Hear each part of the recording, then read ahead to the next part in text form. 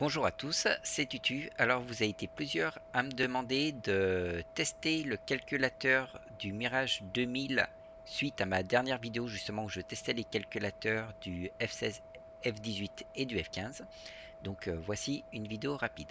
Alors comme le Mirage 2000 n'a malheureusement pas de Fox 3, on va juste vérifier le temps de vol estimé correspond bien au temps réel de vol du missile.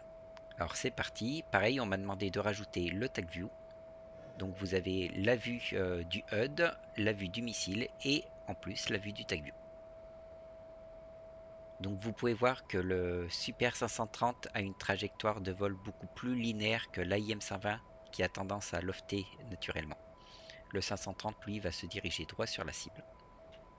10 secondes avant impact. Voilà, on se rapproche de notre cible.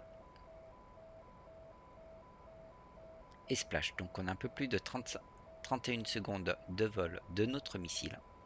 Et on voit qu'au début, le temps fourni par le calculateur du Mirage 2000 était de 30 secondes.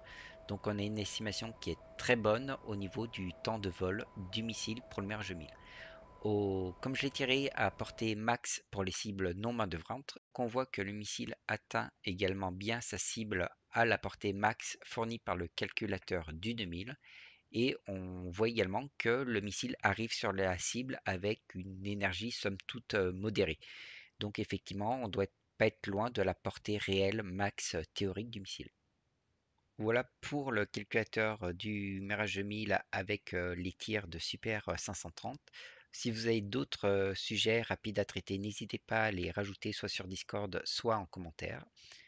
Je vous remercie une fois de plus d'avoir regardé cette vidéo et je vous dis à bientôt.